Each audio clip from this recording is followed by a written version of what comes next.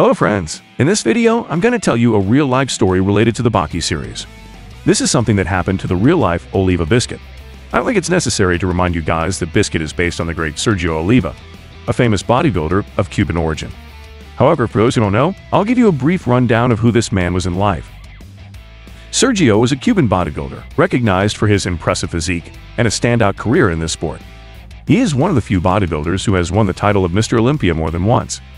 He was known as the myth in the world of bodybuilding due to his almost unattainable physique. He had an extremely narrow waist combined with very wide shoulders and back muscles, which gave him a perfect inverted triangle shape.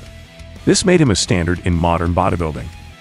Itagaki decided to pay tribute to this man by introducing him in the Baki series under the name Oliva Biscuit. Even if the name was different, it's safe to say that fans would have instantly noticed that Biscuit was a parody of Sergio thanks to Itagaki's tendency to frequently introduce real-life characters into the series. Itagaki usually changes the names of the characters so as not to have legal issues with the names of these popular characters. After immigrating from Cuba to the United States, Oliva worked at a steel foundry while training and competing in bodybuilding. Later in his life, he worked as a police officer. He left an indelible mark on the world of bodybuilding and is remembered as one of the all-time great competitors.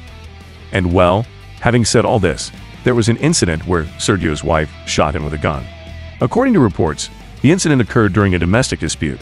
Oliva was hit by several bullets, but miraculously survived the attack.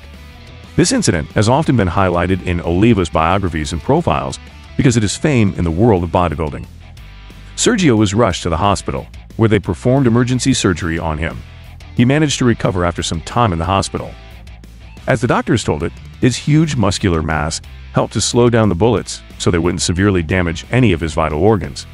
An average human being would probably not have been so lucky. This incident was quite controversial and has been the subject of many discussions in the bodybuilding world. However, this did not stop him from continuing his career and his impact on the sport. Despite this incident, Oliva is remembered primarily for his contribution to bodybuilding and his extraordinary physique. I find it quite shocking that thanks to his muscles, this man managed to survive such a situation. Then, in the Baki series, we can see that Oliva Biscuit also accomplishes similar feats by resisting bullet impacts thanks to his huge muscles. The truth is that Itagaki took some liberties when creating this character.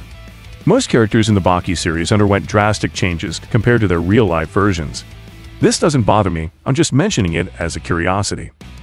Maybe in the future, I'll make a second part of this video comparing events from the Baki series to real life. So, leave your suggestions in the comment box.